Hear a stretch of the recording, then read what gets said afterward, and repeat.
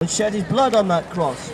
He humbled himself. He who created the world, he created the universe, he created all that we see today in this world.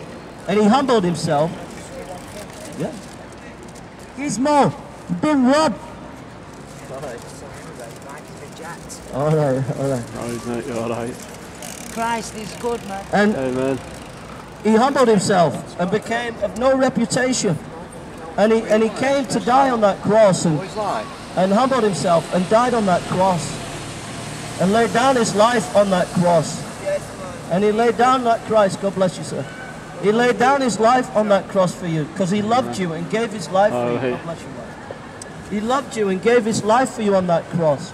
And he wants you to have new life. He wants you to experience the new joy, the new birth. But if you reject it and push him away, you're pushing away the chance to move from being a caterpillar to being a butterfly.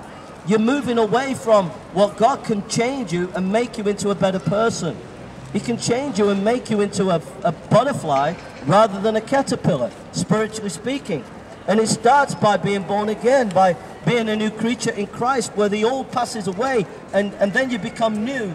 You don't want to look at porn, you don't want to sleep around, you don't want to take drugs, you don't want to swear, you don't want to do these things anymore. You have a desire to do better because God has changed you. And it's called being born again of the Holy Spirit. And Jesus says, flesh gives birth to flesh, but the Spirit gives birth to spirit. And there's a spiritual life that you can have that's better in this world. That's a better thing in this world for you. For your kids, for your family, for your children, for your schools, colleges and universities. It will put you on the map. It will make a difference in your life. And it's that new life of God in you. Paul says he quickened us from the dead.